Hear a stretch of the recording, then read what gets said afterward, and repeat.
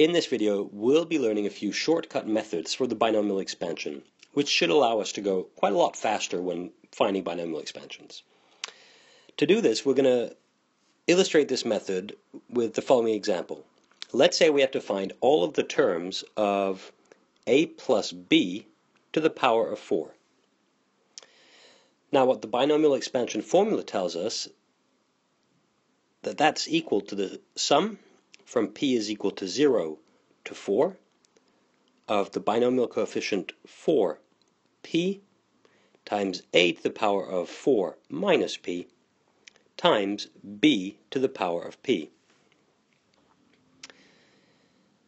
Now, adding all of these terms up here, and when I say terms, I'm referring to this expression here, for p equals to 0 plus the case when p equals to 1 plus so on and so forth, up until the case where p is equal to 4, it looks something like this.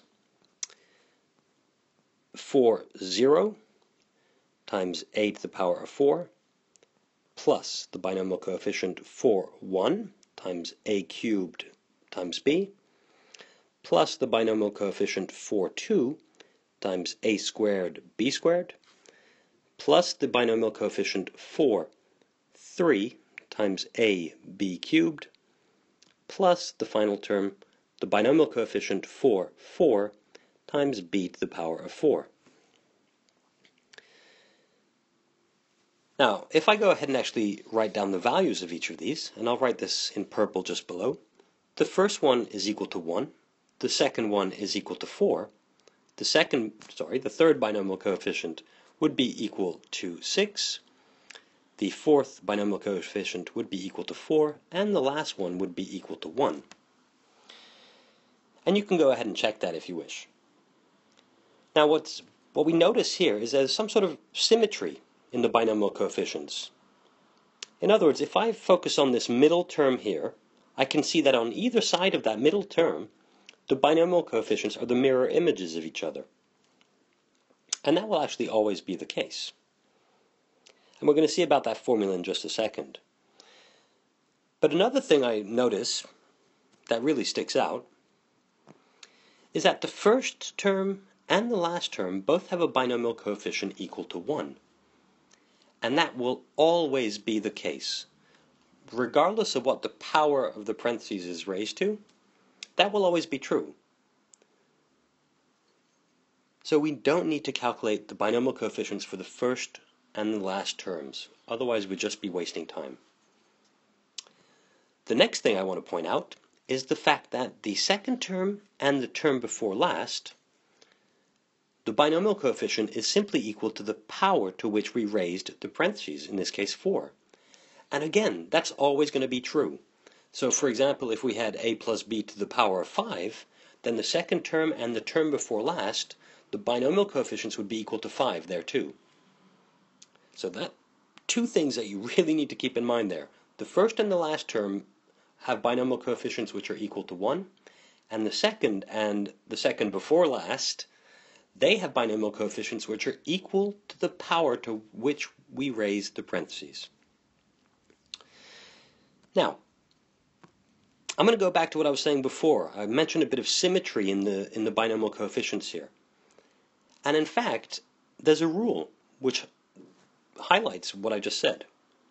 And that rule is that the binomial coefficient np will always equal to the binomial coefficient of n minus p. Now what we just wrote here makes it look really quite complicated. But in fact, if I just consider a quick example here, I'll use these two coefficients. Let's see. We would have 4, 1, and that would be equal to factorial 4 over factorial of 4 minus 1 times factorial of 1, which would be equal to factorial 4 over factorial 3 times 1. And hopefully you can see that will just be equal to 4. And now if I consider the other term, which would be binomial coefficient 4, 3,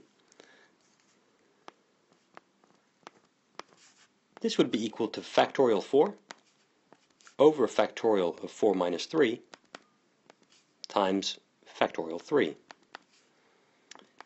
This leads us to factorial 4 over factorial 1 times factorial 3, which again will just lead us to 4. And actually, this explains why there's symmetry in all of these cases. On either side of the middle term, any term which is at equal distance from the middle on either side, their binomial coefficients will be equal. Let's go ahead and look at another example just to convince ourselves of this. Let's say, for example, we had to calculate the binomial coefficient 6, 2. That would definitely be equal to factorial 6 over factorial 6 minus 2 times factorial 2, which would be equal to factorial 6 over factorial 4 times factorial 2. And without actually calculating that, I'm going to go right ahead and say that that should be equal to the binomial coefficient of 6, 6 minus 2, which would be equal to the binomial coefficient of 6, 4. That in turn leads us to factorial 6 over factorial 6 minus 4 times factorial of 4, and you can see right away that leads us to factorial 6 over factorial 2 times factorial 4. This definitely confirms that those two things are equal. So keep that in mind. It'll allow us to basically do half as many calculations.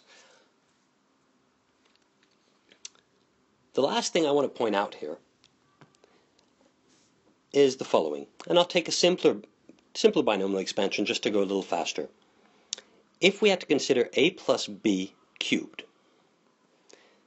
that would be equal to a cubed plus 3a squared b plus 3ab squared plus b cubed.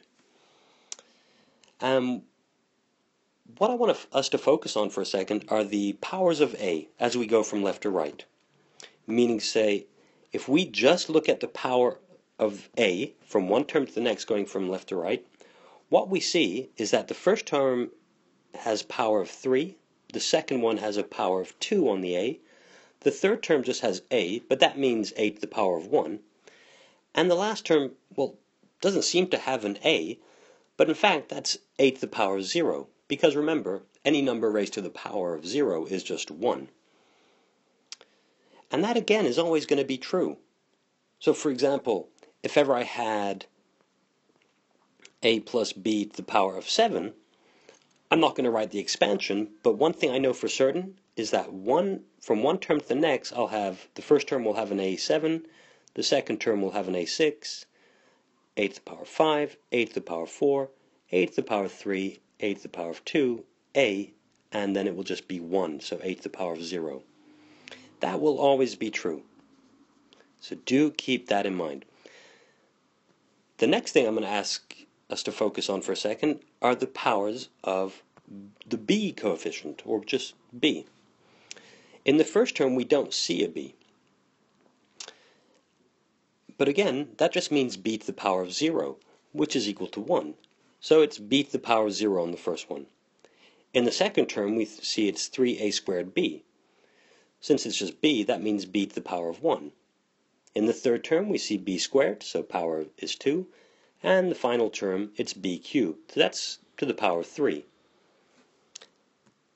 And that again will always be true. The power of b will always go from 0 and increase by 1 unit every single term we go through, all the way up to, of course, the power of the exponent. Another quick trick, just to make sure that you're doing things correctly in a test, you want to make sure that if you look at the power of a and the power of b, that they always add up to 3 on any one term. So I can see the first term, the power of a was 3, the power of b was 0, so 3 plus 0 is 3. Similarly, on the second term, power of a was 2, and the power of b was 1. If I add those two, I get 3. In the same way, on the third term, the power of a was 1, and the power of b was 2. If I add those, I get 3. And the last term, the power of a was 0, and the power of b was 3. If I add those, I get 3. I always get the power to which we raised a plus b at the very beginning. And that's just a quick check to make sure that you've got the powers right in your expansion. And there you have it. Those are just a few of the shortcuts that you can definitely use with binomial expansions. You may want to come back later, watch it again a few times, and pick up on all the tricks there. Hope that helps.